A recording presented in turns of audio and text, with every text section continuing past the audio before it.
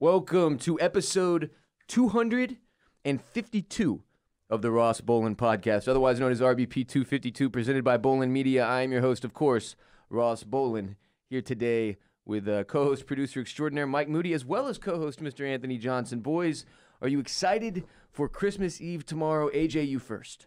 So I'm not as excited as I normally am, or as I should be. Oh. Here's something that I've noticed as I've got adulthood that's crushing you? Well, yeah, I'll explain. As I've gotten older, I've noticed that, when you're a kid, you get excited for Christmas on a different level, without a doubt, yeah. Even when you're in school, when you're a teenager and you're in high school. Fair enough. Yep. For one, because you're out of school for like the goddamn 3 weeks. Yeah. That's plenty of time to get into the holiday spirit. Sure. And then also, at that age when you're an adolescent, you don't have to deal with, juggling a full-time job, paying bills and shit. Providing for a family, and just all the stresses of the real world. You don't have to buy presents for anybody when you're a kid. Typically, yeah, the presents are just given to you. Yeah, you just accept them because you're a child. So as a kid at that age, Christmas feels more magical, right? Yeah. And as you get older, that magic kind of fades. It changes a lot as you get older. Just like it's like all of the magic in the world when you're a small child that's killed off by the time you reach adulthood. I'm just kidding. But Christmas in particular, the way you enjoy it changes. I think in part because of the buildup. When you're in school, there's that buildup, right? Yeah. Because you got finals coming or you got into the semester or whatever the fuck. Well, sure. I don't Well, even it's more remember than how just high school Christmas. works. It's like this break that I've been working months and months to get towards. And it's like the end of your year. I'll give you like the difference now for me, for example. Yeah, how do you approach There has this? been like no buildup to Christmas this year for me because it's just been work. You almost forget about it. It's just a totally different type of prep. Like, it's not 3 weeks of me being like, Christmas is almost here. And when you're an adult, like, my parents...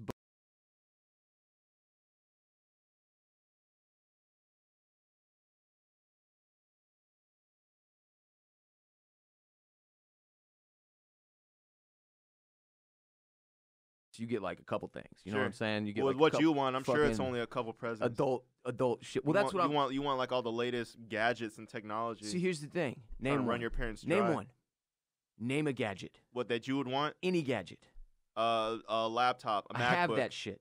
You know what I'm saying? I don't have a list. Okay, I forgot you got it like that. I'm sorry. But I mean, it's relative, dude. Yeah, I drive a 2005 Lexus. You know what I'm saying? My balance. car costs less than this computer, it's all bro. about balance, yeah. It's not balance. It's just preference. Yeah. I don't give a shit about certain things. I give a shit about certain things. I have a nice house. I don't give a fuck about my car. I got really nice shoes. I don't give a fuck about, like, normally a laptop, but this one just happens to be new. Well, it's for work, so... The other one fell off the top of the shitty car. Yeah. Remember? Yeah. On the highway. Call back to episode, what was that? 2 something. Yeah. Point being, I don't have a list to give my parents to get excited about. Yeah. Like, I don't know, like, as an adult, there aren't all these little toys and shits that you want. Like, sure, for some people, it's like you want AirPods or something. Technology tends to be the easy go-to for adults, but in my case, my career is technology-driven, so I have a lot of the technology shit that I want already. That reminds me of a story from when I was a little kid. Can I share? Yeah. Real quick? Yeah. So when I was about 9 or 10 years old, my parents had just gotten through with a messy divorce, right? Okay. My parents divorced when I was young. Yeah. So I was living with my mom and my sister, and we were living in a duplex in kind of a sketchy part of town, It wasn't the safest place to live. In the H? Huh? No, not in Where the H. at? Well, I'm not from the H. I'm from right outside of Fort Hood, like a little small town. Gotcha. But we were in this town. We were in like a sketchy part of town in a duplex. And so money, we didn't have a whole lot of money, to be totally honest with you, right. me growing up. So I remember one Christmas when I was that age, the only thing I got for Christmas was a book and like a pack of socks. Okay. And that's a disappointing Christmas probably for a child. Yeah, exactly. And when my mom told me and she gave me those gifts, she was like, "Hey, money is tight this year. Mm-hmm. Like this is really all I can give you." Yeah. And I remember the look on her face. She was heartbroken. She was devastated because she wanted to give me so much more. She felt like I deserved so much more than that. Right. So at that age, as a kid, like what you just mentioned, it's hard to wrap your head around that. Because you don't really know how it works yet. You feel entitled as a kid. You're like, hey, I want this, Nintendo 64 is what I wanted. Right. I deserve it. I should get it. That's the way your mind works when you're a kid. It's amazing to me because I think most families, this is what's interesting, even more well off than you were as a child. Let's say upper middle class family. Well, that's how your family was, right? Your upbringing? I don't know what tax bracket we were in, but we were not rich. But you guys were We pretty weren't poor. well off from what you said. No. Well off is definitely not the word I would use. Okay. We were not poor and we were not rich. We were Okay. somewhere in the middle, and then I knew a lot of rich people. Sure. And didn't know any poor people when I was a kid. Yeah. Okay. But then when I switched to public school, I knew a lot of poor people. Yeah. Didn't know very many rich. Didn't know many people with money anymore. Gotcha. But what were we talking? Yeah. about? Well, yeah. Just to continue what I was saying. Yeah. So I got that for Christmas, and as a kid, obviously I was really disappointed. Any kid who gets a for book sure, and no. socks for Christmas, you're gonna be pissed. I remembered my point. Oh yeah. Go It's ahead. relative in that I guarantee you, families in every tax bracket have experienced a similar type of feeling. Now it's different because when you have more, there's less weight to that type of disappointment. But Yeah. I remember as somewhere in the middle, not poor, not rich, very same type of Christmas, where my parents had to explain to me, this year, and my little brother, this year was really tough. Yeah. We didn't get very much stuff. Do you remember what you got exactly? No, and it was probably more than, you know what I'm saying, like what you got. Kind of like in the same. But in that vein, I was disappointed. Yeah. And I felt entitled to more. And it was almost the explanation of it that was like, oh, well, what the fuck? Like, get off your ass, Yeah. mom and dad. So it What the fuck? So it took me a while after that to really reflect back on it and realize, or really learn, Yeah. the valuable lesson about it's not about what you receive for Christmas. It's about how you see. Really, my mom had given me more than enough, more than I could have asked for. Sure. I had a roof over my head. Sure. I had food. I was never hungry. She was your mom. Yeah, and She she gave fucking me raised you. she Yeah. gave me plenty of love and affection. Gave birth to your ass. And I would choose those things over any amount of money or material item any day. And yet the pressure is there for parents to perform for their kids on Christmas. Because, and I mean, look, that's the way our culture is set up, man. From the time you're little, you watch movies about Christmas and they're centered around the tree and the presents. And, like, that's the dream is like, Well, as a kid, you see that and you're like, Yeah. oh, that's what Christmas is supposed to be. yeah, A I wake giant up. tree, and then you have like Ton of 12 presents presents. under the tree. Yeah. You wake up and you run downstairs. Yes. Wake your parents up and just rip open, all these boxes. But it's And- not like that for everyone. No, it's the not. reality of it. And that's a beautiful point, AJ, is that it can get really easy to forget. It can be so easy to forget.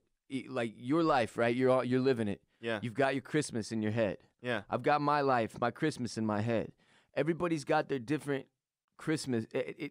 Your shit and everybody else's shit, not the same.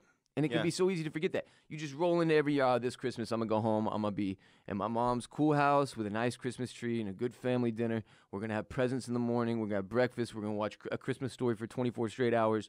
Like, not everybody gets to experience that. Yeah. In fact, most people don't. So when for me, it's like cruising around Austin during the holidays. We have all the homeless people that we have. Yeah. And that's like the thing that kind of keeps me in check constantly.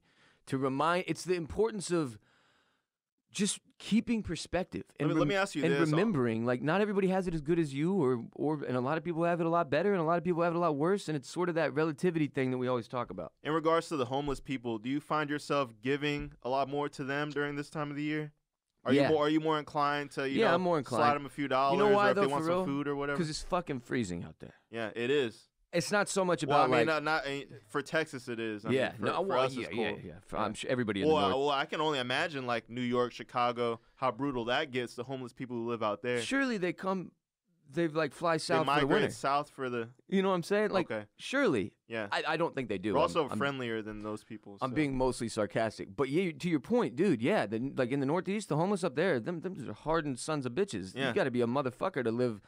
It's 35, and that's how. When I say freezing in Austin, in below 50, Yeah. it's cold to me. It's where I don't even want to get out of the house. Right, but the homeless here, they're not equipped to deal with that. Yeah. Just like we're not equipped to deal with it. So they're freezing their dicks off, and yeah, I'm more inclined to give money during this time of year as a result. The thing I keep finding myself, dude, this is such a fucking. Nobody carries cash, right? Yeah, Why? I don't carry money on me. I just have my credit card and my debit card. Never That's have it. cash. Literally, the only reason I have cash is days I'm going to pick up weed because you got to pay with cash. Sure. Well, that's They don't- not the case for me. But They don't take credit Yeah. in the illegal stage yet. Some do. Well, It's just not. It's yeah, just not. It's just not weed whenever it's Right. charged under their card. no shit. So I'll pull up next to somebody at a stoplight, a homeless person or whatever, and I'll be like, damn, I wish I had some cash on me so that I could give this person some. But then the only time I have cash is 20s. Yeah. Giving a homeless person so you're a in 20, that predicament, yeah. Yeah, because it's like, okay, is it irresponsible to give somebody with nothing enough money to get them fucked up? Like, are they going to take that 20 and go shoot it up? Yeah. Are they going to take the 20 and buy food? You don't know. You don't know. The thing I've come to is like, that's on them. I'm going to just try to provide somebody with enough money to where, like, I've handed out 20s to where I'm like, and this isn't a stunt, it's just, I don't really care all that much about cash in particular. But, like, you hand them a 20, and it's like, are they going to go use that for positive? Are they going to fuck their day up? And that's on them. You're giving somebody the opportunity to change. Now, some people disagree with this. Some people say, like, don't give homeless people that type of money, especially if they're, like, clearly addicts. Yeah. In which case, if you can tell the dude's tweaking, of course, don't hand him a 20. You got to feel that out. Like, I'll feel, like, you know what I'm saying? I'll see, like, a mom who's, like, 45 with a dog, and I'm like, here's $20. I'm not talking about seeing a dude who's, like, literally hitting the crack pipe and handing him a 20. That'd be fucking stupid. Yeah. Something that my dad likes to do is these homeless people, they'll have signs. They'll come up to you, and they say they want money for food. Yeah. My dad will be like, all right, let's go to so-and-so restaurant. I'll get you whatever you want to get.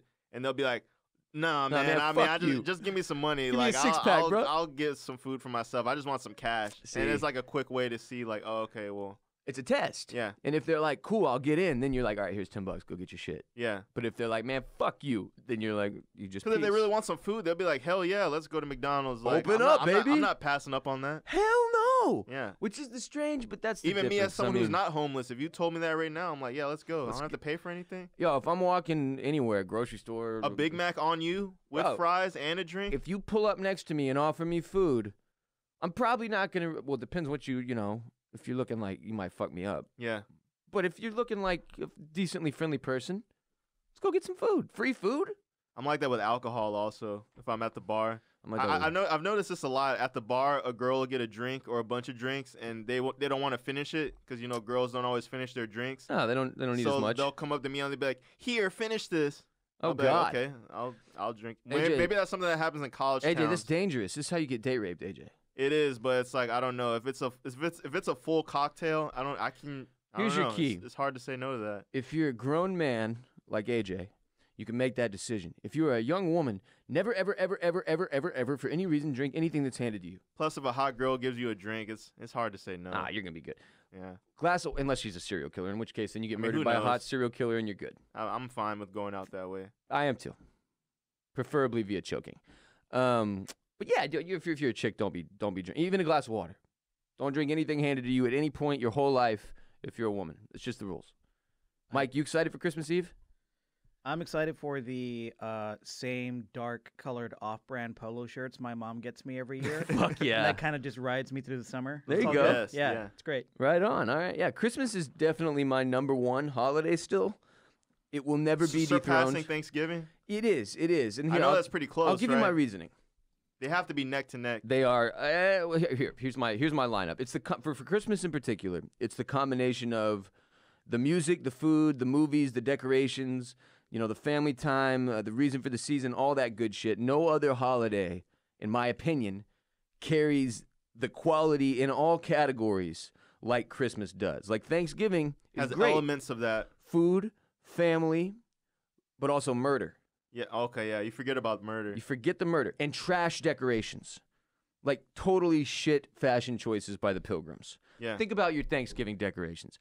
What is it, like hay?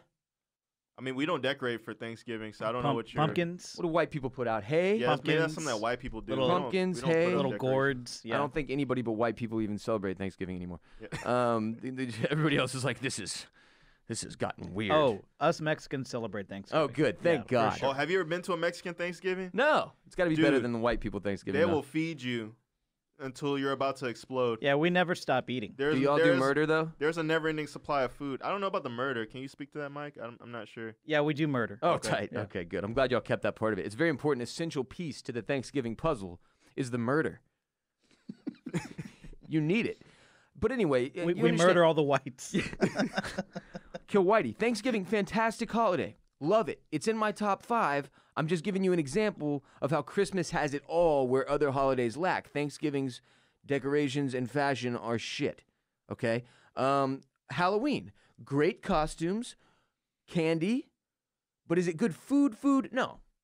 No. Well, I don't know what food you eat on Halloween other than like candy corn and Reese's cups. Right? You don't associate like a good Actually, food. I hate candy corn. I don't know why I said that. I hate candy corn too. Yeah. Who are these people out there? Reese's cups though. I'll eat an entire like industrial sized bag of those. I've been going in on Reese's like the last couple weeks. The little miniature cups, or you get like the full on. I tried those mini cups. They're okay, but I'm a full on guy. Yeah. I need I get the 3-pack, you know? You ever got the giant ones? Yeah, that's what I'm saying. I get those big ass king size motherfuckers and take them down. Yeah.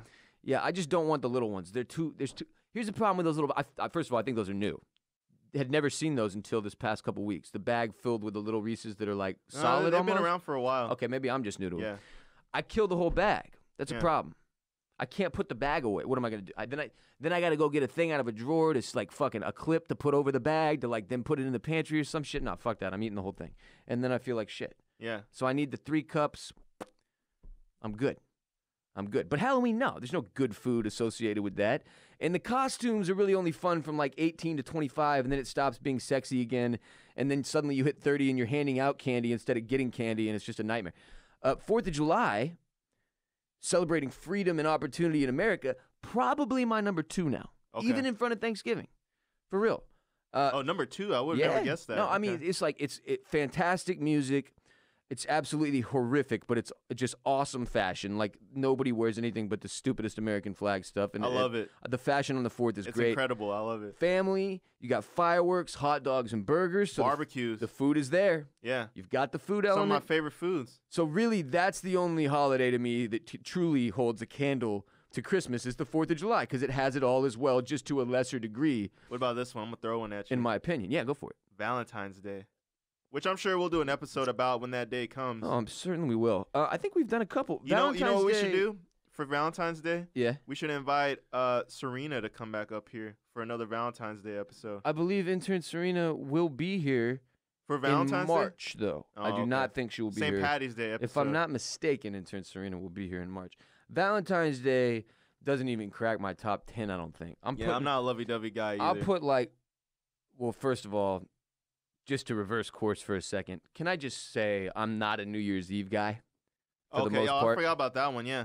But you know what? We'll trash New Year's Eve another day. Well, I'm sure the reason why is because of the alcohol aspect of it. We don't have to do a deep dive into it. I wasn't a New Year's Eve guy even before I quit drinking, oddly enough. But yeah, that's pretty much what the entire holiday is about. It is. Just drinking yourself into oblivion. And then you feel like asshole on the first day of the next year, which is the stupidest strategy of all time. It's the thing about New Year's Eve. I'm sorry, we've set me off. It's too late. I can't go back. Well, it's because everyone has the day off, so it's like, what else are you going to do but just get hammered and be hungover?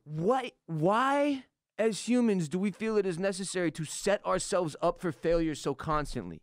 That is the definition of setting yourself up for failure. Are you talking about drinking in general, or no, on, I'm talking on this about particular day? You go into an entirely new calendar year. The whole thing's supposed to be about having a fresh start and a fresh perspective and revelations and resolutions, and you go in with like 20% brain power, puking and shitting and pissing out of your ass? Yeah, that's not how you want to start the new decade. It just doesn't. In this case, it's a fucking decade. Yeah, 2020. You're gonna wake up 2020 and start that bitch wanting to die, like needing a Xanax? Fuck that. Fuck that. Well, how would you start your 2020? What would you do? The way I'm literally going to start it. Not hungover as balls and dying, but listen, I get it. It's a fun celebration. You black out and forget that you shit the bed all year long. We survived another decade. That's the celebration, and that's we're alive. We're here. We're alive.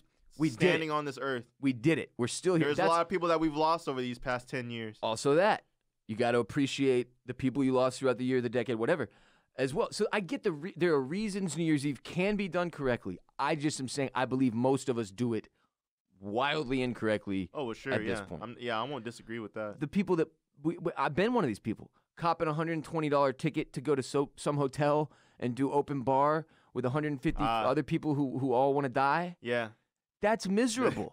I've done that a few times. You don't drink the money's worth of alcohol, and then when you get to the point where you're trying to, you puke somewhere, and then you go home and you cry. Yeah, that's $115. Fuck that. Do you know how much beer you can buy with that money? That's the thing that I never understood. Why do people got to feel all fancy? Put on a tuxedo, go to this thing, drink champagne. Motherfucker, $115 worth of alcohol? You could drink for a month if you play your cards right. It's like 20 boxes of Keystone. Oh, fuck out of here. Crazy. Anyway, Christmas is king, and it What? $20 a Keystone. Yeah, no, And for it real. is- It is upon us. By the way, I was a Keystone guy before I was a Natty guy. I need to say that. I was a Keystone Light guy, then a Natty Light guy. All of us who played beer pong were Keystone guys. And then I drank so much of it that I had to stop entirely. It is upon us. Tomorrow is Christmas Eve, so today we wanted to begin the celebration with some holiday happy segments, and we've gotten through one so far. RBP 252 is brought to, that wasn't even a segment, it was the intro. RBP 252 is brought to you by Leesa, makers of the most comfortable mattresses in the entire universe. Your mattress, the most important thing you will ever purchase for your home, right in front of your living room TV. That's the second most important purchase, in my opinion. It doesn't matter if you're in a big-ass house or you're grinding in a studio apartment. You need a fantastic bed for your body and your mind to rest every single night. That is paramount, and Leesa knows it. They know how important rest is to a better life. Leesa is the foundation of a healthier, happier you, and to Leesa, a bed is more than just a place to sleep. It's a place for relaxation and rest. I've been sleeping on their most advanced luxury hybrid mattress made with premium foams and springs for enhanced pressure relief with edge-to-edge support for a few years now. Most comfortable bed I've ever laid eyes or body on. The hybrid, thoughtfully designed with the best of both worlds. If you've gone through this whole year, all of 2019, sleeping on the same old bed, waking up in the morning, semi-rested, looking down at your mattress like, what are you? Where are you from? Why are there all these stains on you? You disgust me. I disgust myself. It's time to make a change. Go into 2020 with a new bed, the best bed, the only bed you will ever want to sleep on ever again from Leesa. Get yourself a hybrid. Leesa, a fantastic company. They donate one mattress for every 10 they sell through organizations that work in causes like foster care prevention, having donated more than 33,000 mattresses through more than 1,000 nonprofits at this point. Leesa mattresses are made in the USA. In-home delivery and setup is available. Financing is also available. Do not miss out, RBP gang. Live healthier, live happier by resting deeper in 2020. Order today and get 15% off any mattress. 15% off any mattress at Leesa for a limited time when you go to leesa.com/RBP. You got to use the URL. You got to use the promo code RBP. That's LEESA.com/RBP, promo code RBP. Keep in mind you also get a 100-night risk-free trial plus free shipping and returns. If you're new to our show, the Ross Bolen Podcast, almost every episode is broken down into segments, which you can find with time cues below in the description. Now, some episodes may have a special guest or a special topic and be an exception to that rule and be less segmented as a result, or it might just be an episode where we go off the rails like RBP 251. We did basically half of a segment in an hour and a half. We did it, though. We did it, though, We AJ, did it. and that's what matters. But typically the idea is we segment the shows, we timestamp all the different topics so you can consume at your own pace based on your work or school or whatever schedule rules your life. You do not have to have listened to a single one of the preceding episodes in order to enjoy RBP 252. But if you like today's show, you got 251 backlogged episodes to soak in and enjoy when you got the time. So get in there and have at it. Some announcements. First off, I'm a professional Apex Legends player now. If you would like to witness my incredible abilities in action, twitch.tv/Boss Rolen. Hey, congrats on going pro. BOSSROLEN. Thank you very much. I appreciate it greatly. Yesterday on the stream, by the way, we gave away a Liquid IV package that had a pair of AirPods in it, liquidiv.com. The code is RBP. It might be Ross. Try both, Ross or RBP. Anytime you're on a sponsor page and you're like, what's the code? It's one of those. Ross, ROSS, or RBP. Now be careful with them shits, though, because if some other dickhead has stolen our initials for our code and then they get credit or something, I'm going to be furious. But the point is this. I gave away some AirPods. We gave away a bunch of the new gave away RBP AirPods? merch. Oh, yeah, baby. We gave away we're shit. doing it. We're doing it for shizzle. Doing holiday Twitch giveaways. It's no joke up on there on twitch.tv/BossRoll, and we're having a lot of fun. We had a 6-win session the other night. We've been doing work. If you like Apex Legends, great. You're going to love the stream. But if you don't give a shit about video games, fine. It doesn't matter. It's really about chatting with it's a small community, right? It's a small group of the bigger group that listens to this show. Getting to enjoy that smaller community. It's all about that, asking questions, enjoying the chat. And really, we've got a Discord server, the RBP Discord, with all these gamers in it. It's a lot of fun if you play video games, if you like Twitch, if you enjoy watching gamers, or if you just love RBP and want to hear more of me and me a lot of the time high and making jokes.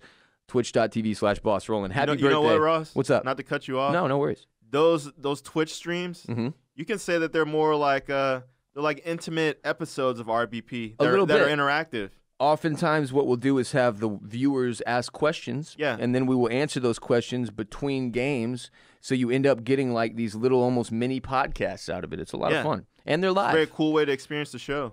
Shouts to everybody watching on twitch.tv/BossRollin right now. I appreciate y'all especially those of you who have been supporting the stream over the past month. We had a dude the other day pop on and spend $1,000. Who?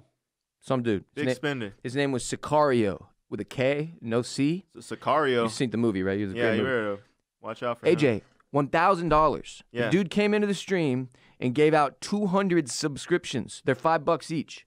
He gave out 200 to random followers just out of the goodness of his holiday heart. Yeah. That's $1,000. So we were like, we- bro, what's your deal? Can we call that day, Day of El Soldado? Yeah, we can.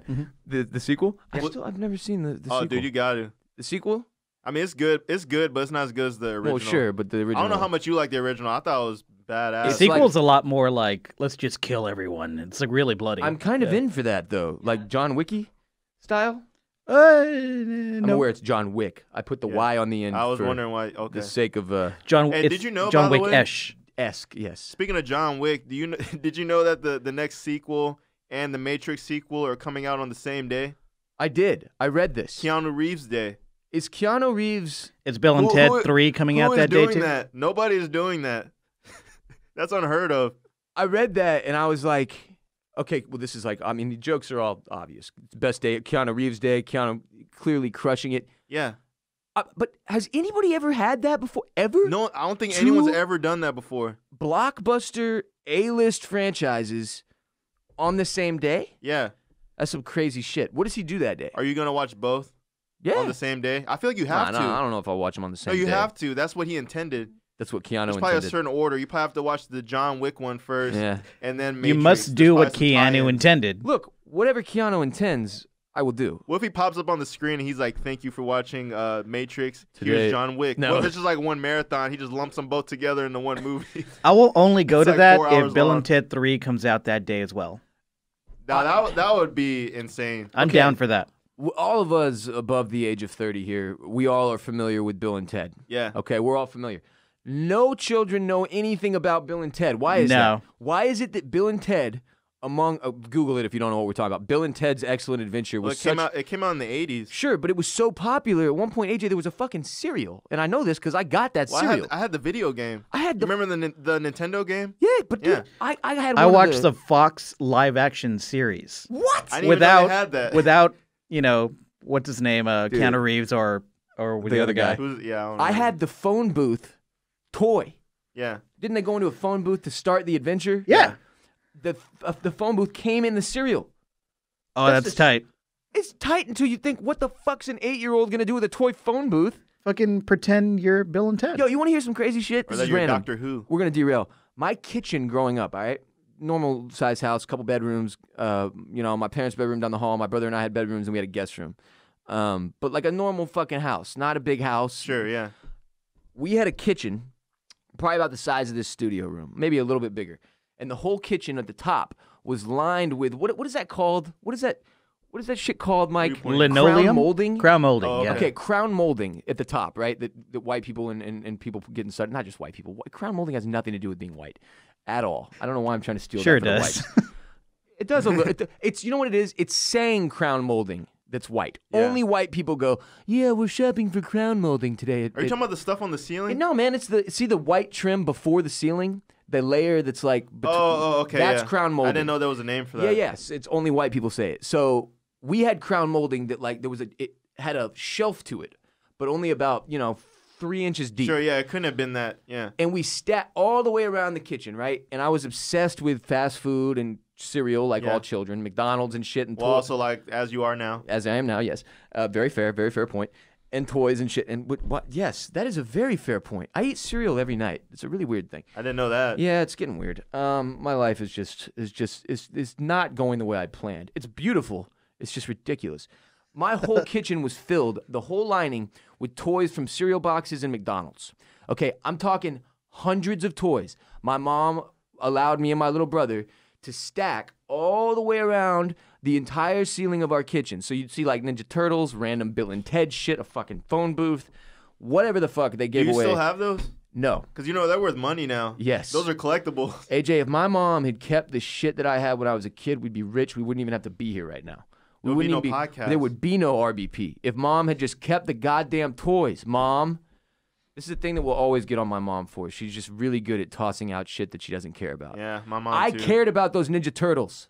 Anyway, it got so gross though, dude. So by the time I'm like 14, 15, 16 years old, right? Yeah. The kitchen collection it's out of control.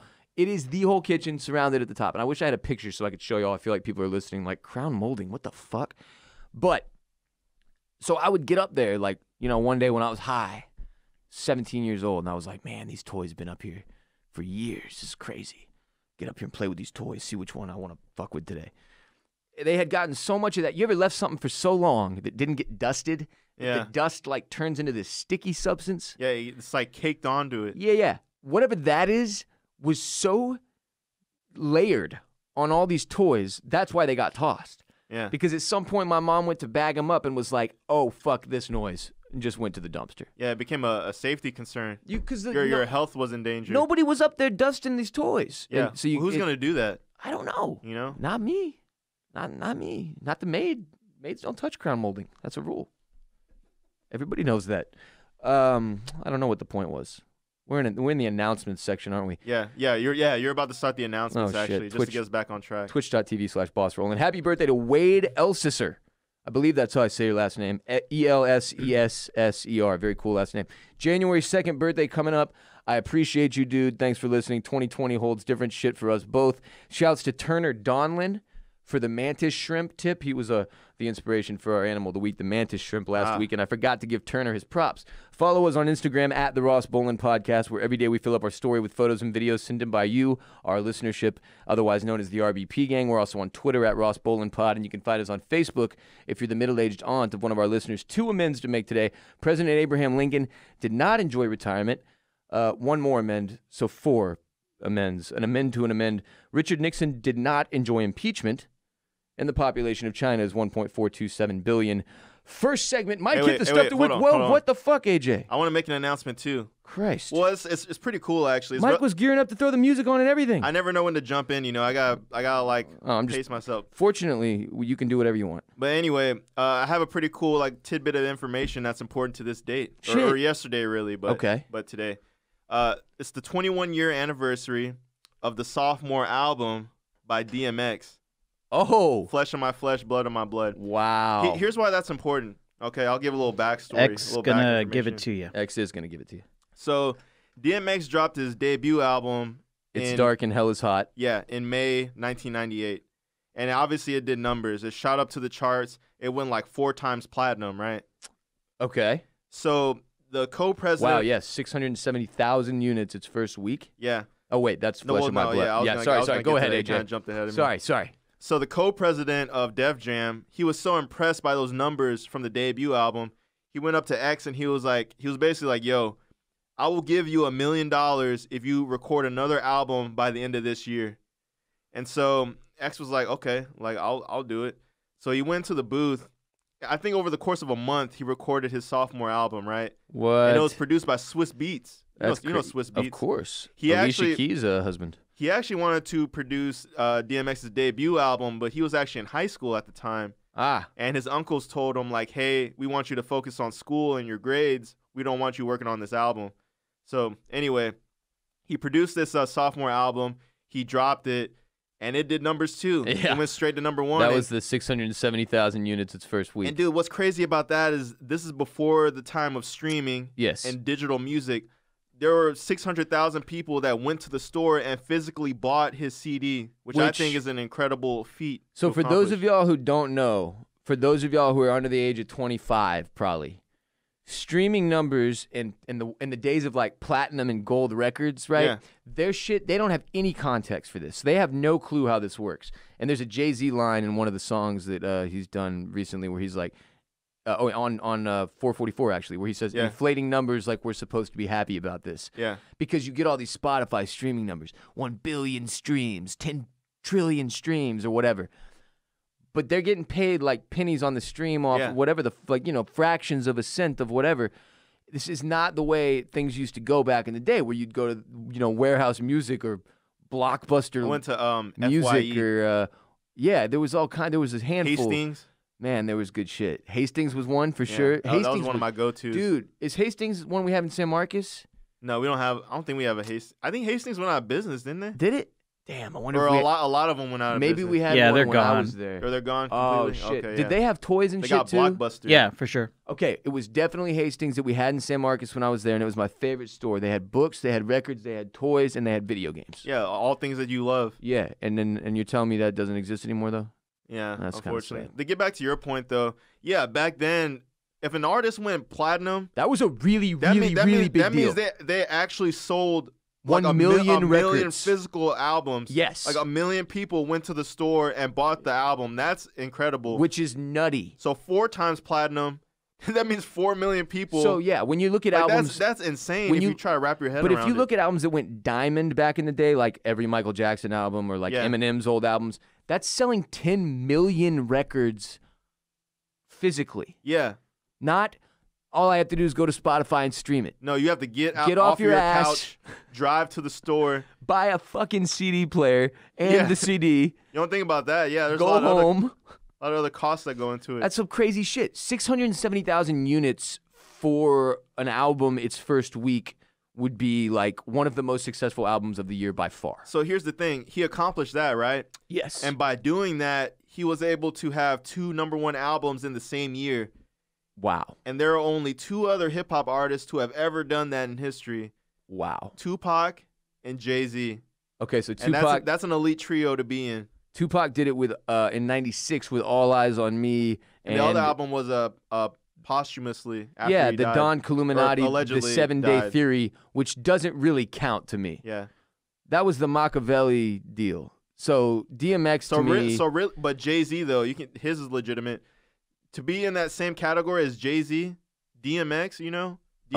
I'm not even seeing Hove credited on the thing that I'm reading. It just says straight up the only other person was Tupac, and I'm not even going to count that because the Killuminati, the 7-Day Theory is not a Tupac album. Well, Jay-Z's in there too. I forgot which 2 albums they were. I But wonder. That's He's crazy. in there also, as well as other artists too, like Led Zeppelin. There's like some other artists in there too. I think there's 5 total. It's that also have ever done that. It's also crazy because I'm like almost positive that it's Dark and Hell is Hot and then Flesh of My Flesh, Blood of My Blood in '98. First of all, if you remember 1998, DMX and DMX he was music like, videos.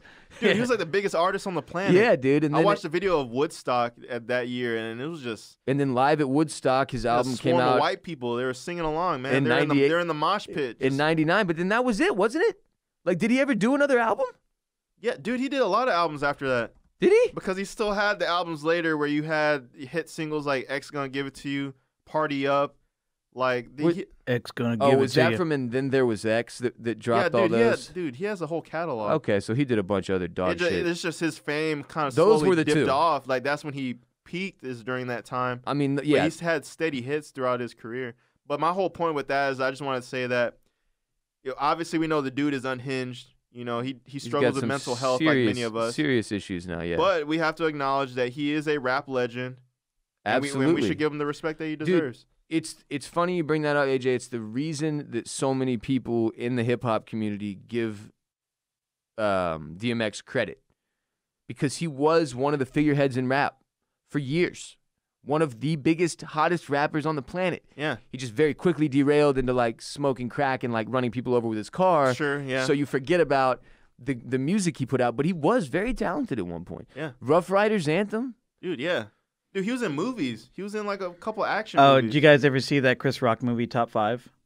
No, people bring Oh, this yeah, shit up yeah, to me yeah. all the It's time. great, and Chris Rock ends up in jail, and he just hears a noise like, ugh. And it's And he's Yeah. like, well, what the fuck is that noise? And next cell, it's DMX. Wow. DMX, what you doing in jail? I'm always in jail. Yeah. That was a God great movie. damn, dude. Okay, yeah. X Gonna Give It To You was from Cradle to the Grave in 2003. Yeah, which is also a movie that he was in. I Where the believe. Hood At was from Grand Champ in 2003. So it looks like he tried to recreate this magic and Party Up from And Then There Was X. Yeah. Y'all gonna make me lose my mind Yeah, how you gonna forget that one? up in here. And then he Up in Her. actually did. Yeah. Then he actually yeah. lost his mind. Up in her. Up in her, excuse me, not here. True words have never been spoken. Hell, we got a little DMX segment off. Yeah, I just want to throw that in there. Just, you know, fun Wikipedia DMX when you're high. Did not see Yeah. that coming, but now little miniature Wikipedia. absolutely. Fuck yeah, dude. Respect to DMX. Respect DMX. And now, our first segment, Stuff to Wikipedia When You're High. Mike, hit the music. Grab your light, this is Stuff to Wikipedia when you're high.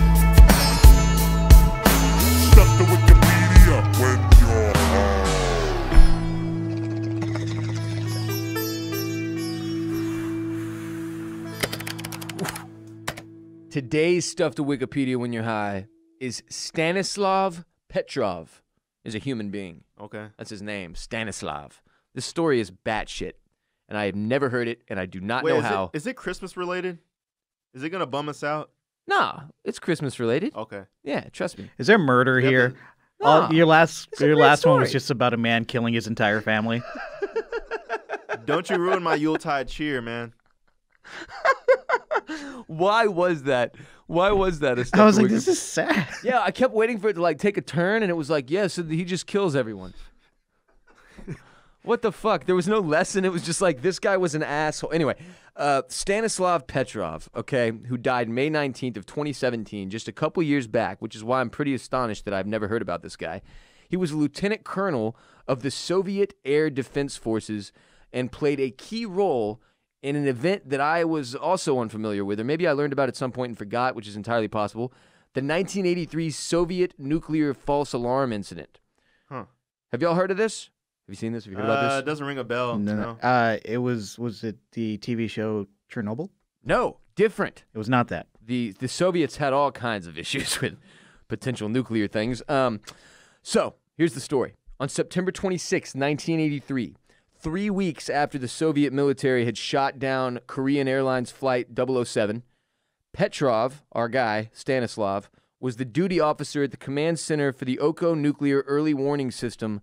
And the system, this nuclear early warning system that the Soviets had set up to let them know if anybody fires a nuclear weapon at their country, okay, reported to Stanislav Petrov and everyone who had access to it that a missile had been launched from the United States, followed by up to 5 more. So Stanislav is sitting there at his desk. This is his job, to monitor this computer and to make sure that no nuclear missiles fly towards his country. And suddenly he sees that there are not just 1, but potentially 5 or 6 missiles headed towards his country. So Stanislav Petrov is now in the position to report this and cause an all-out nuclear war to break out.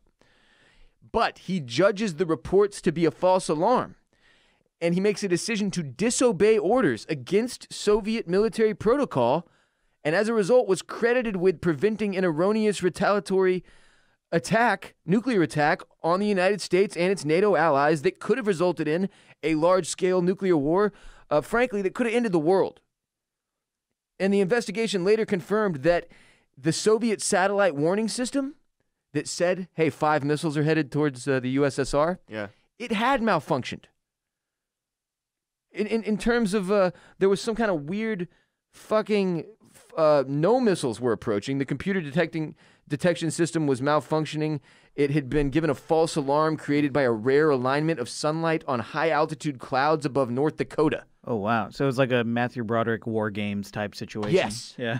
Like, just Mother Nature was like, we're going to see how badly we can fuck these people up. That's crazy. So essentially, this guy became the boy who cried wolf. No, he saved the world.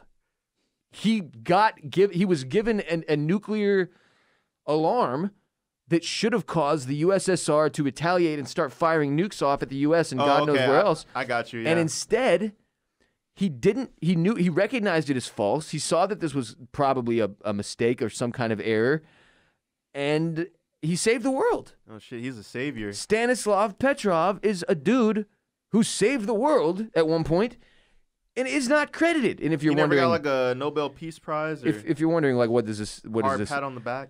If not for Stanislav Petrov, there wouldn't have been any more Christmases. So this for sure fits into the Christmas theme of the episode.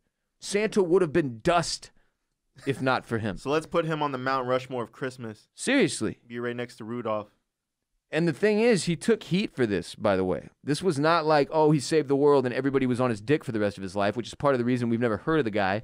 Because according to the permanent, I'm just going to keep going through the facts of what happened here. According to the permanent mission of the Russian Federation to the UN, nuclear retaliation requires that multiple sources confirm an attack. In any case, this incident exposed a serious flaw in the Soviet early warning system. Petrov has said that he was neither rewarded nor punished for his actions, which you wonder, well, why would you be punished? Well, in Mother Russia, everything is backwards. Right. And that's how it goes. Not anymore. But it will, you know, right. I'm sure it's not perfect, but It was a lot worse back when the Soviet Union was running things. Yeah, this was 83. Rocky hadn't even gone over there and united the U.S. and Russia yet. It was still big problems. Yeah. By the way, if you've never watched Chernobyl on HBO, it ended up being my #1 show of 2019. Wow. On Oysters, Clams, and Cockles. It ended up taking my #1 spot. It's just some of the craziest shit you'll ever see. It's What's even crazier is it's all true. Yeah. I mean, actually happened. And it's a story about men sacrificing their lives for others. That's the story. And Russia still denies it, that it was their fault. And that it went the way it did. Yeah. They were very upset by the HBO show, right. Chernobyl. And were at one point making their own version of it to retell how it was actually our fault, the Americas.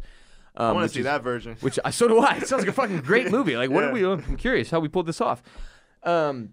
Had Petrov reported incoming American missiles, his superiors would likely have launched an assault against the United States, precipitating a corresponding nuclear response from the United States, which then would have resulted in just missiles flying. You know the thing you see in movies? It's World War III. Yeah, missiles flying all over the place. What is the name of that video? We fire the missiles, but I'm late tired. Didn't have a nap. Did fire the missiles. Do you remember that? Y'all remember that YouTube video? No. What the fuck was that called? YouTube video, End of the World. Please be all I needed to Google, for the love of God. Yeah, I'm pretty sure it's End of the World.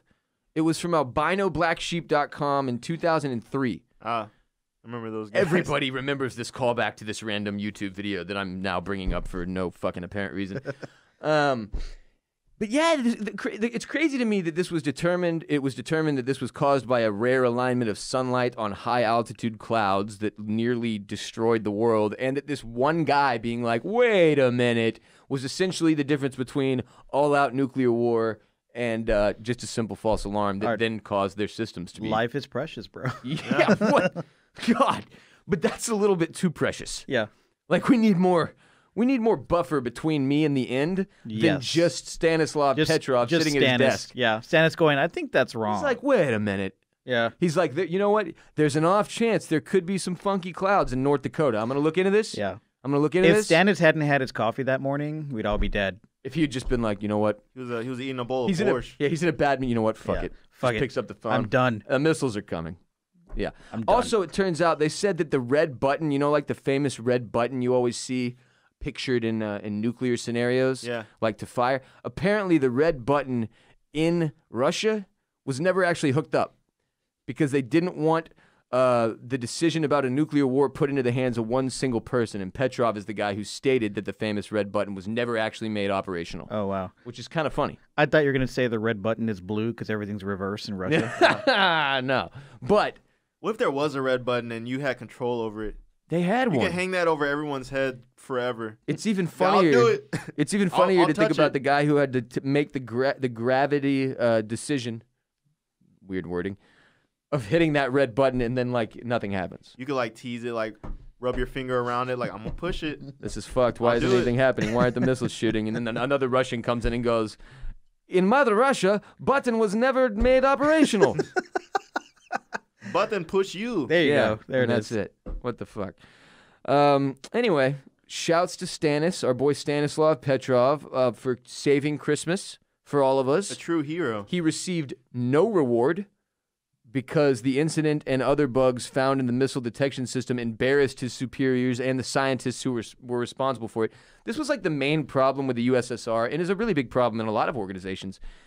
People at the top in power refusing to acknowledge mistakes, or refusing to acknowledge that they could have ever made a mistake in the first place, which was a lot of what happened at Chernobyl as well.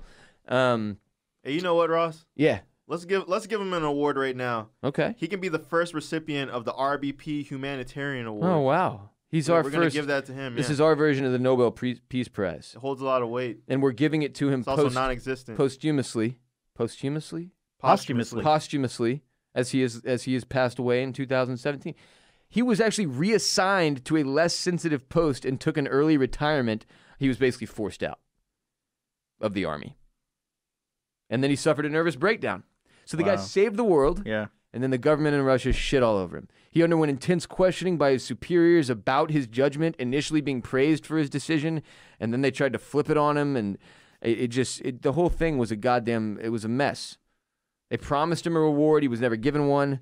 He was also reprimanded for improper filing of paperwork because he had not described the incident in the war diary. Russia, USSR Russia was a total fuckfest. That thing needed to be shut down. And it was. Thank you to Stanislav Petrov for saving Christmas. Respect Mr. Petrov. Next segment. Top 10 Christmas movies of all time. Ooh. Hey, a real Christmas segment now for realsies. It's going to be controversial. Fun. You know what's crazy? Better, huh? We did this segment, Top 10 Christmas Movies of All Time, on our first ever episode of this show. Oh, really? RBP 1. It was around Christmas? I don't know. It had to have been. Otherwise, why would you be talking about Christmas movies? Ross really likes Christmas. It was June, and we did my top 10 Christmas movies for the first episode of the show. You can't do that, man. No, so I figure enough time has passed. First of all, by the way, you can't even go listen to episode 1 on Spotify or on Apple Podcasts anymore because they only hold 250 episodes, it turns out. So every time we put out a new one, one's getting bumped off, which is fucking bizarre. Yeah. Oh, so all of the old episodes, from here on, as we getting go, bigger, the old ones are getting... They will get bumped off. Okay. Isn't that fucked up? They're still on SoundCloud. You can go listen to them on SoundCloud.com/ I don't know. Okay, I mean, as long as they still live there. But it's just odd that you cannot find episodes 1 through, I think it's 5 now as of Saturday, on Apple Podcasts or Spotify. But I did this very segment on the first ever episode of this show. That means we can rehash it now exactly. because the episode is no longer... It's not available, and enough time has passed, so I figured, we can do this every year, really. We'll run it back. And honestly, it's a We constant... can do it again in June. Sure, and we'll do it again in June, as is tradition at half Christmas. So I'm going to give you my top 10 in order from 10 to 1 Christmas movies, okay? And then I'm going to give you my honorable mentions, and we can kind of debate. Yeah, and I'll chime in. Chime in with your faves that may not be mentioned, or maybe you hate one of these. Well, I'll let you put out the entire list first before I say anything, because there might be something in there that's like... Fair enough. So I'll just let you... Here's my 2019 version of top 10 Christmas movies of all time, starting with number 10, Elf. And I'm going to be real with you. Elf, I don't think it used to be on my top 10. Elf is one of those movies that people overhyped and ruined for me. Until I got past that, I couldn't appreciate it for myself. Same. And I just now got past it this year, basically. So many quotable lines in that movie. And it's not just great acting. It's an incredibly well-cast, good movie. Will Ferrell. You can't go wrong with the Will Ferrell He's movie. one of the GOATs. Yeah. And Elf was shit on by other people for me. Other people overpraising Elf messed it up. It has only just now gotten into my top 10.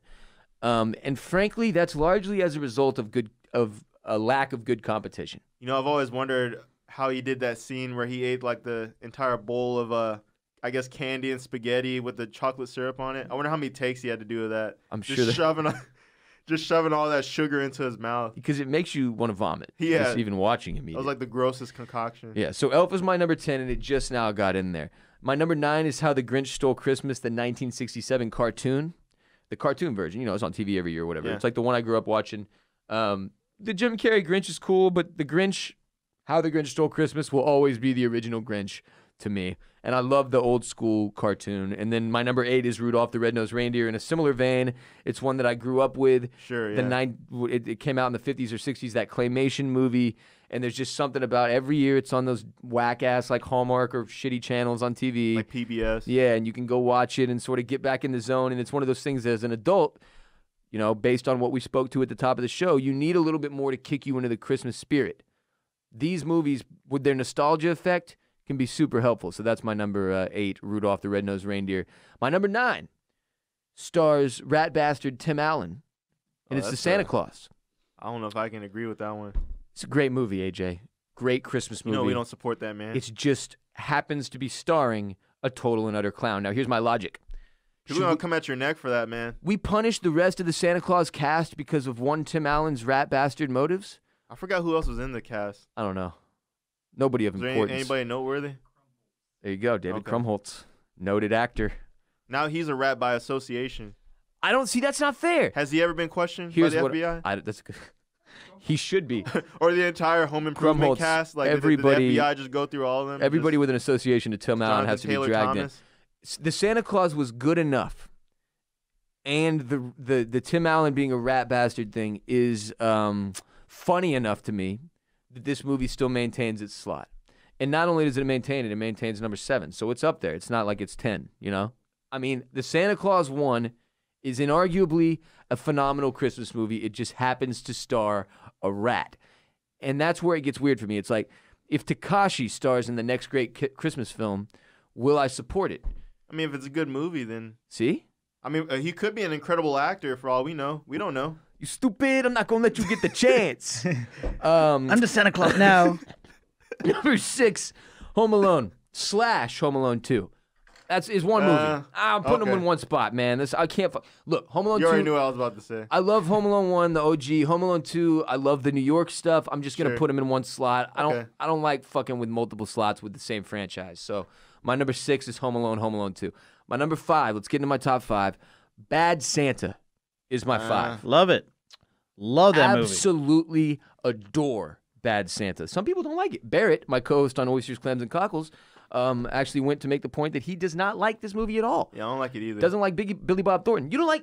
Okay, so why? It's so funny. For the same reason, I just Billy don't Bob like... Thornton. Yeah, I'm not a fan of him. He rubs people the wrong way. Yeah, I guess that's what it is. My He wife does. hates him, doesn't Dude. like it. But that movie is just genuinely funny. Of all those bad movies, like Bad Moms This is or the Bad good Teachers, one. this is a good one. Yeah. This is a very, very funny movie. Now, the essential plot and premise is that Santa is a degenerate alcoholic scumbag, and that's hilarious. Is that But what it drew- takes is that it what to drew the you next. to it? It gets that really concept? like Dude. dark and people die, but and the tone is like almost a drama sometimes. It's a weird movie.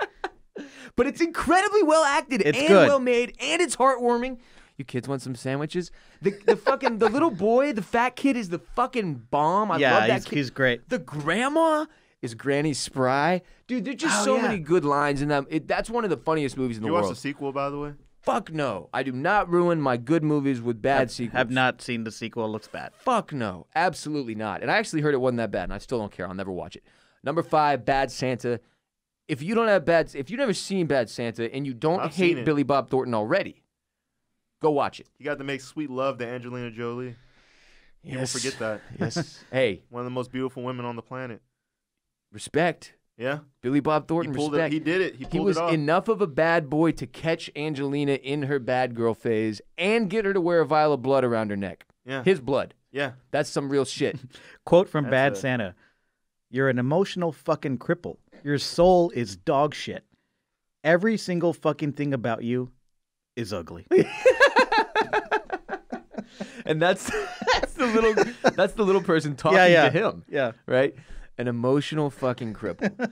I mean, dude, it is. It gets into like he's essentially the most broken man on earth, right?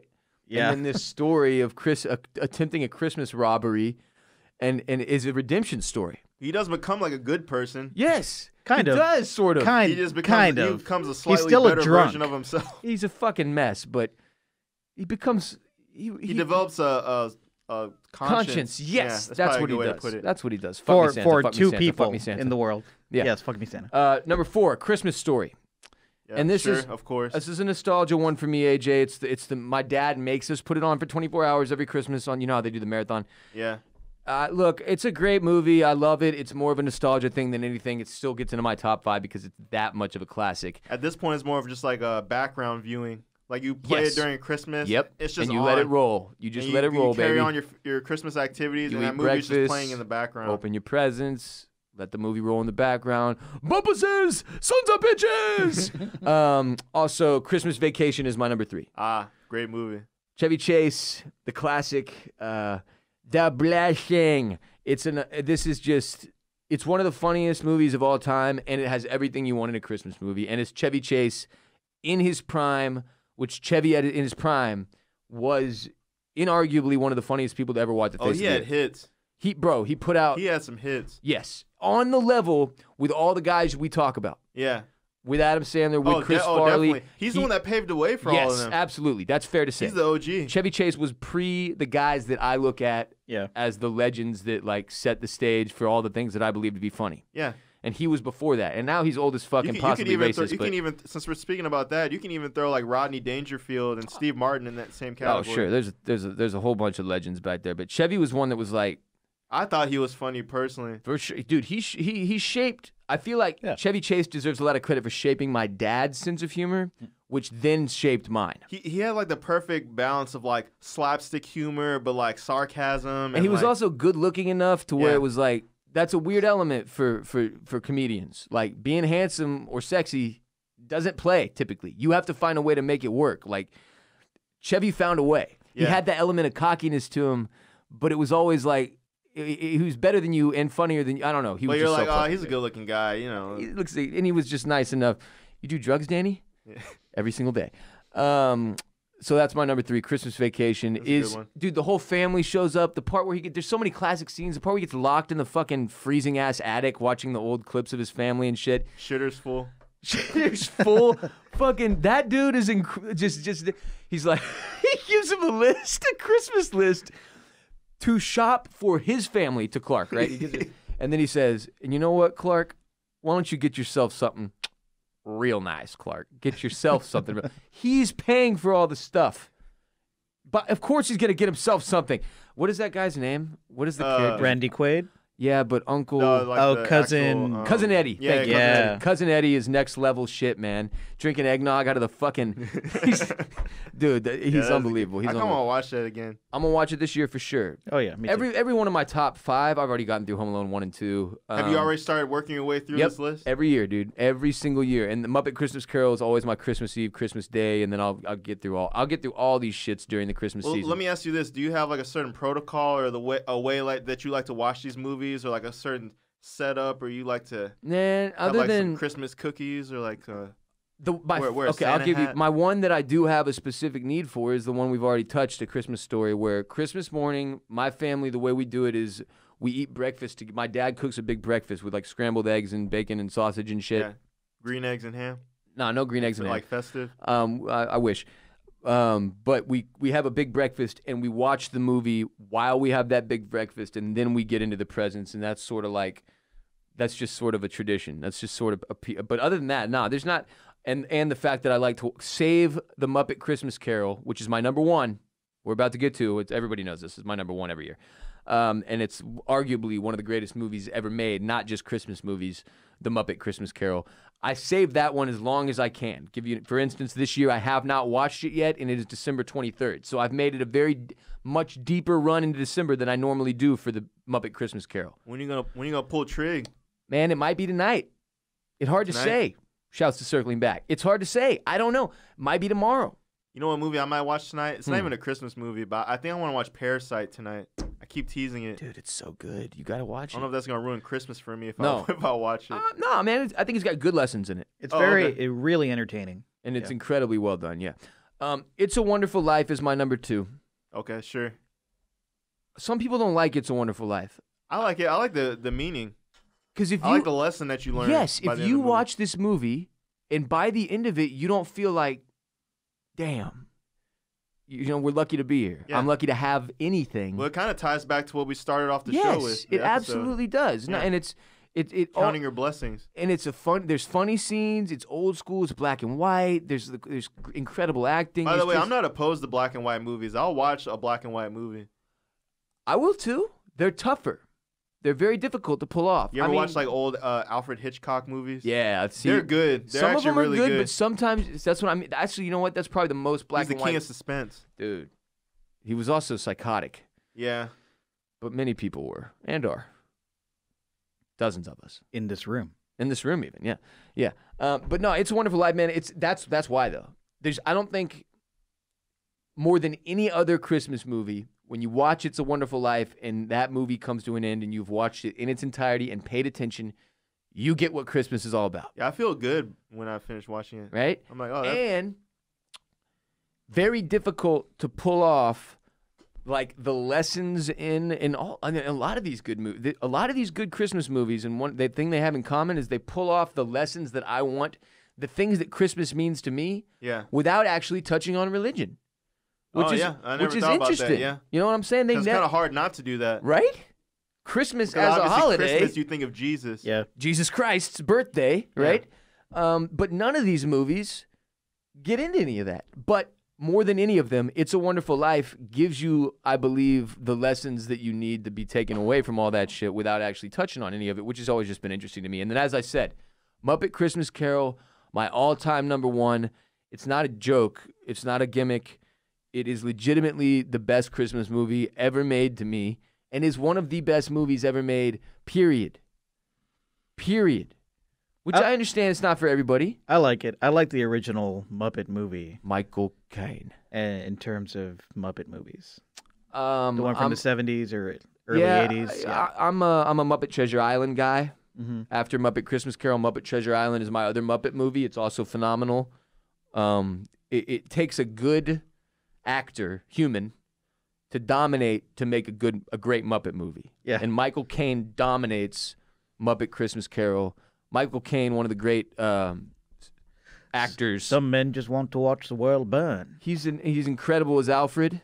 Mm-hmm. Go watch Muppet Christmas Carol. Michael Caine. Michael Caine is the greatest.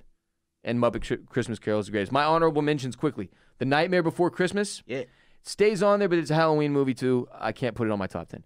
A Charlie Brown Christmas. The nostalgia factor. Right? Here's two that I put into one category similar to Home Alone and Home Alone 2, and they're not sequels. Love Actually and The Holiday. Oh, those are both really good movies. Chick flicks. Yeah.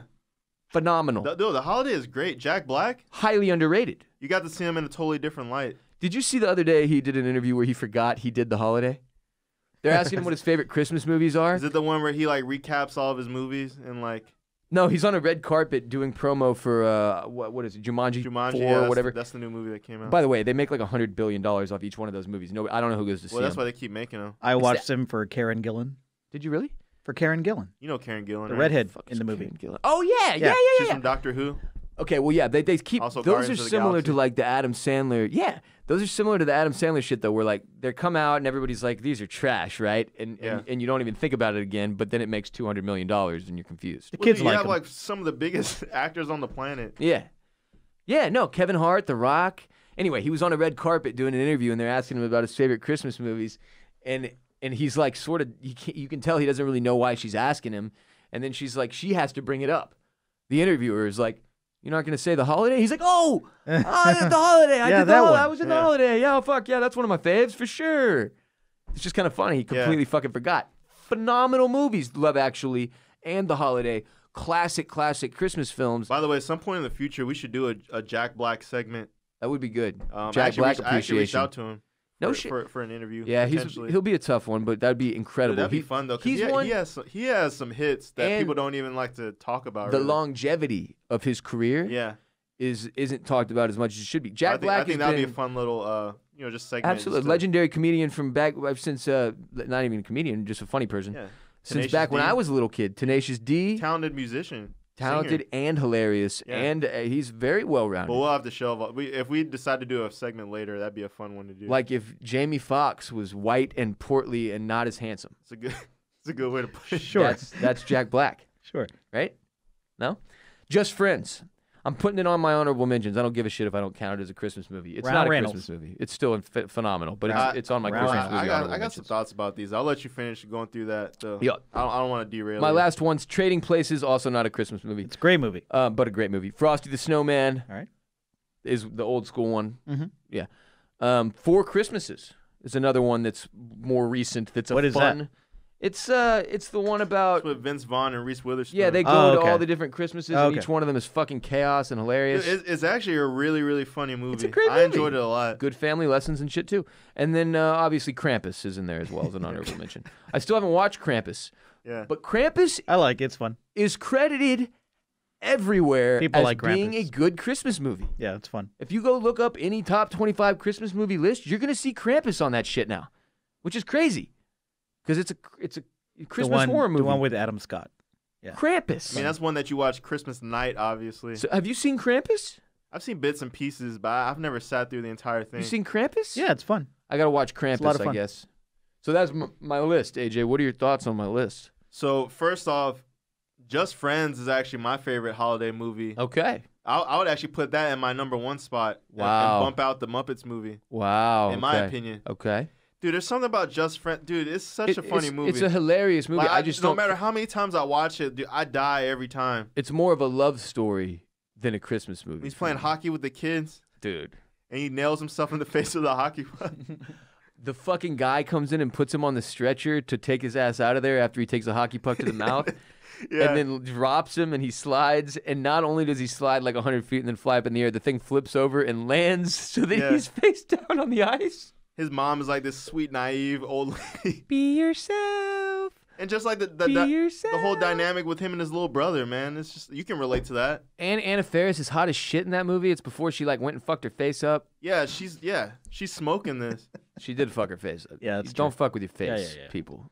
The only thing I would add to this list, if it were me, my number one is Scrooged with Bill Murray. Oh, that's a really good movie. Yeah. We forgot all about that. Yeah, one. I'll put that on my honorable mentions. That's Scrooged. That's a really good one. Bill Murray is a god, and Scrooged is a good Christmas classic. It's one for me that like I saw like once when I was a kid and like never went back for some reason. Oh, you but got to watch it Scrooge is as an great. adult. There's Okay. lots of like Nuanced adult nuanced jokes. humor in there. Yeah. Okay. You know, I would bump Trading Places into the top 10 also. See, that's one where I don't count it. It's not super you Christmassy you though. don't consider that? It's The lesson is very holiday themed. Yeah, and it's during And it takes Christmas. place. Yeah, that's what I'm saying. It takes place during Christmas. But this is where you get like the strict, like this is the Die Hard thing, right? Is Die Hard a Christmas movie? Fuck Yeah. no. Just because it takes place during Christmas does not make it a Christmas movie, which is why, again, I say, for me, Just Friends and Trading Places don't count. They're just on my honorable mentions. But just because they don't count for me doesn't mean they can't count for you. You can put them in your top 10 all day, baby. Do your thing. I'll also swap out the Grinch. I'll swap out your version of the Grinch With with your the Jim version. Carrey version of the Grinch. Fair enough. I I respect that move. know you love that movie too. You I can't do. tell me you didn't enjoy No, I it. do, man. I love Jim Carrey, and I thought he did a great job. But there's something about the OG and that nostalgia factor that I watched it so many times in December as a child that it carries more weight. Yeah. Yeah. Any others we want to get mentioned? Real quick, 15 minutes. Yeah. Absolutely. And then, of course, like I said, Krampus. Can't forget Krampus. Krampus. And those are my top 10. Elf, How the Grinch Stole Christmas, Rudolph the Red-Nosed Reindeer, The Santa Claus, Home Alone 2, Bad Santa, Christmas Story, Christmas Vacation, It's a Wonderful Life. And then number one, as always and forever, The Muppet Christmas Carol. RBP 252 is also brought to you by Bespoke Post. This fall, start a new monthly routine that'll upgrade your life and style with a box of awesome from Bespoke Post. Bespoke Post sends guys only the best stuff every month. So whether you're looking to craft your own hard cider or toast perfectly aged cocktails, Box of Awesome has you covered. From style and grooming goods to barware, cooking tools, outdoor gear, Box of Awesome has carefully built collections for every part of your life. My favorite available right now on Bespoke Post is probably the Toast Box with the 10-cigar humidor, the Good Cigar Pack, and a leather cigar pouch. That's man shit right there. Man shit only. All you have to do to get started is go take a quiz. Very short, very quick, very helpful. Boxofawesome.com. Short quiz. Your answers will help them pick the right box of awesome for you. They release new boxes every month across a ton of different categories. It's free to sign up. You can skip a month or cancel at any time. Each box only costs $45 but has over $70 worth of gear inside. You get 20% off your first monthly box when you sign up at boxofawesome.com and enter the code RBP at checkout. That's boxofawesome.com, code RBP for 20% off your first box. Next segment, respect the year of the sock. So as 2020 approaches and we start to debate what 2020 should be the year of, let us not forget that 2019 was the year of the sock. Many people have said to me, Ross, the year of the sock feels like it was a bit of a bust. Listen, with the year of the robe, we had to talk about it more often because dudes like Harvey Weinstein were actively destroying and besmirching the good name of the robe. With the year of the sock, we've kind of stayed winning the entire time. I mean, we got Stance as a fucking sponsor a couple months into the year, and it was all over from there. Stance.com/Ross, free pair of Stance socks with purchase. I mean, we've had slides celebrating the year of the sock on our Instagram story every single day. And I've purchased roughly 50 pairs of socks this year and anticipate receiving at least 5 more pairs of Stance socks during Christmas. So the year of the sock, for me, couldn't have been more successful. Like, do you follow me on Instagram? You see my shoes with Stance socks every single day, fam. Every single fucking day. Socks. So hot right now. Never been hotter. Year of the Socks was a rousing success, and anyone who tries to tell you otherwise wears Crocs. 2020 will not be the year of the Croc. I can tell you that right now. Never. No. Many people, oddly, have asked me that boots get respect. They're asking for the year of the boot. Nah, I don't think that's going to work. A lot of Texans in that group asking for it. But yeah, listen, I've never been a big boot guy on that level, like cowboy boots or whatever. If you're one of the many people listening who thinks everyone in Texas, aside from me, dresses like a cowboy and rides horses to school with their 6-shooters, you're spot on. But in all seriousness, I have one pair of nice boots for when my Texan friends get married at fancy places and demand black tie. And then I have one pair for like riding horses when my in-laws force me to go to Montana with the fucking flu. And that's it. I don't wear them any other time. Those are the 2 reasons.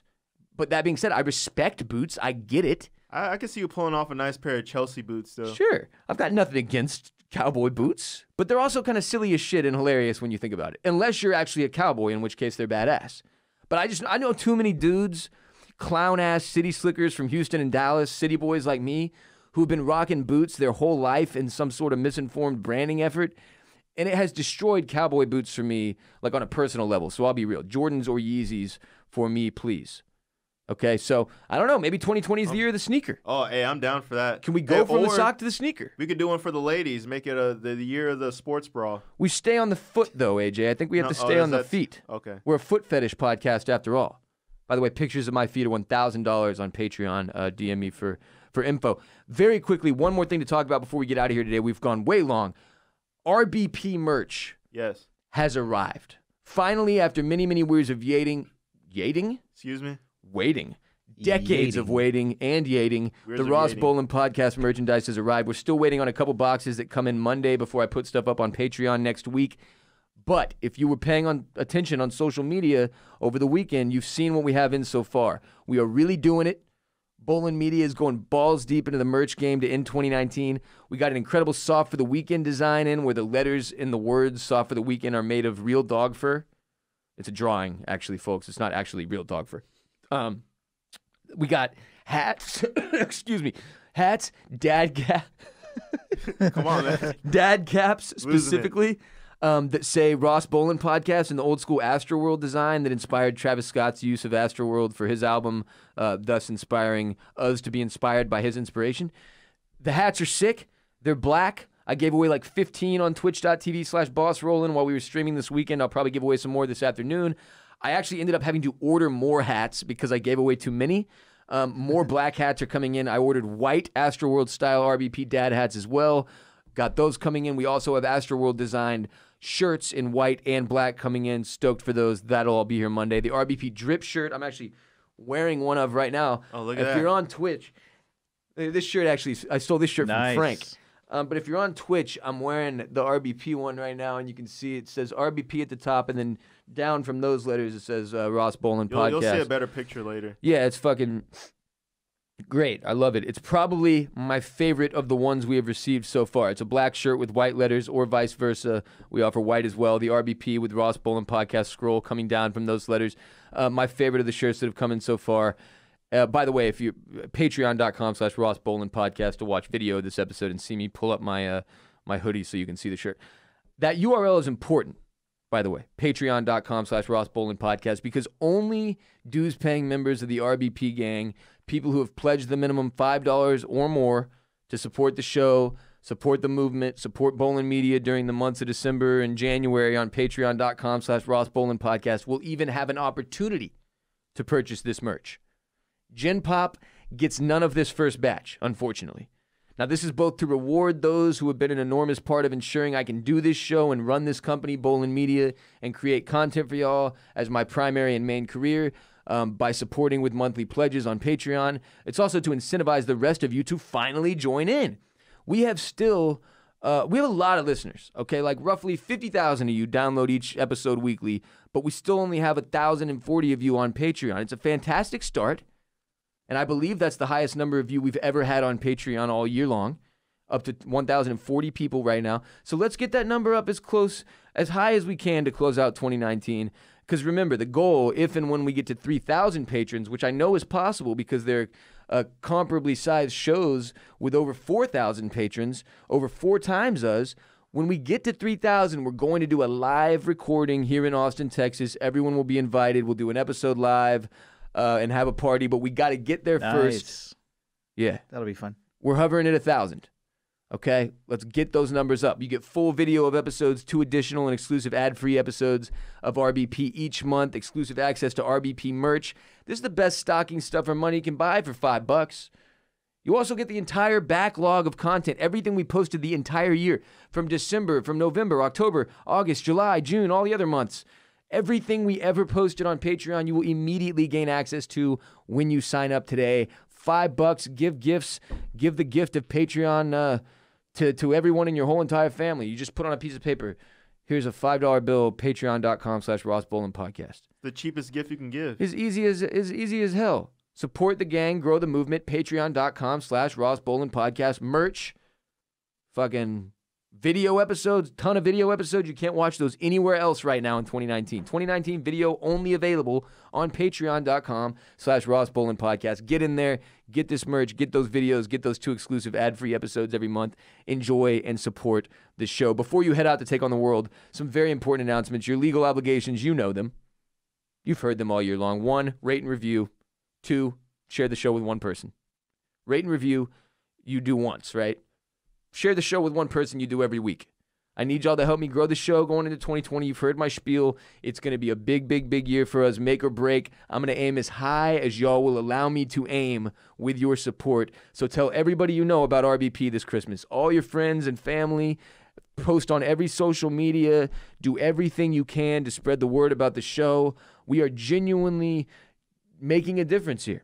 Also, we will be putting together, or I will be, best of episode. The best of A highly 2019. shareable episode for anyone that's not familiar with the show. They can listen to that. And they'll get an idea. Get some of the best segments that we put out there. There you go. Get them hooked. And you can tell people, look, it's funny, it's informative, sometimes it's silly, but beneath all that, the show really is talking about things that matter. We genuinely are both trying and succeeding to a degree every single week to make a difference in people's lives. As people going through rough patches, people struggling with substance abuse, depression, mental health issues.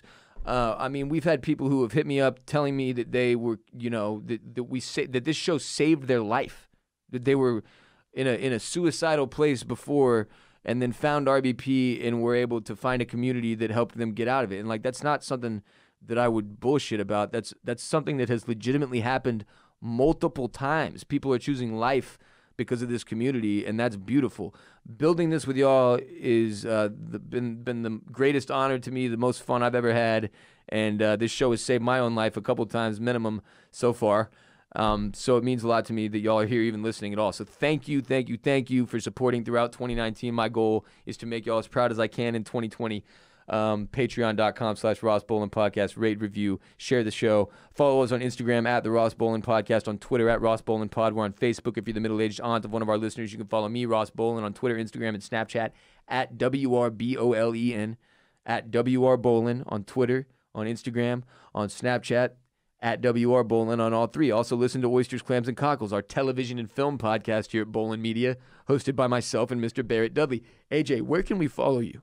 On the socials. You can follow me on Instagram and Twitter at @AJ. Would you spell it? Yeah, sure. It's CAPITALAJ. Hit me up. Mr. Mike Moody. What about you? Find me on Twitter at Mike Moody and Permanent Record, permanentrcrd.com. And that will do it for RBP 252, recorded and produced by Mike Moody and Grant Davis at Permanent Record Studios in Austin, Texas. We'll be back on Friday, actually, for episode 253. Getting at least a couple more in before the end of the year. RBP 253 coming Friday. Podman gets paid. Respect Mr. Park. Strength and honor. Gang, gang, gang.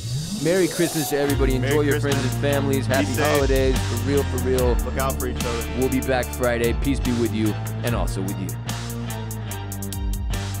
Peace be with you and also with you.